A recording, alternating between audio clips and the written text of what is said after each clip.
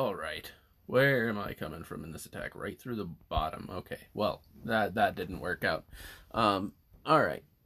So, army changes. Let's discuss this.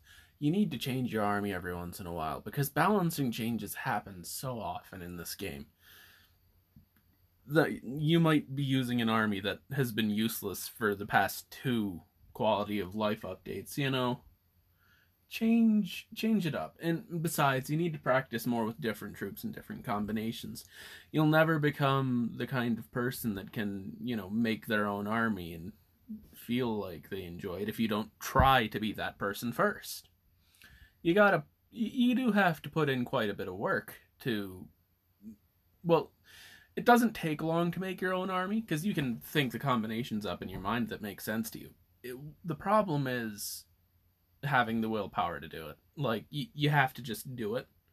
And a whole lot of people don't want it. And I get it, because now you've got to change your army back for war while you're practicing with the new one. Now you've got to change the army you're practicing with to make it better for you. There's a bunch of different factors that you got to work with. I get it. But, practice makes progress and all that.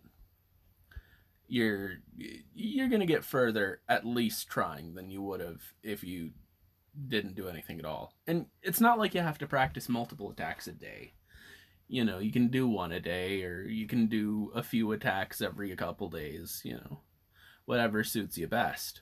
Pretty much attack as often as you would with your normal army, outside of war at least, to get a feel for it. Change it. I'm just gonna start saying the same words over again. I'll see y'all in the next one.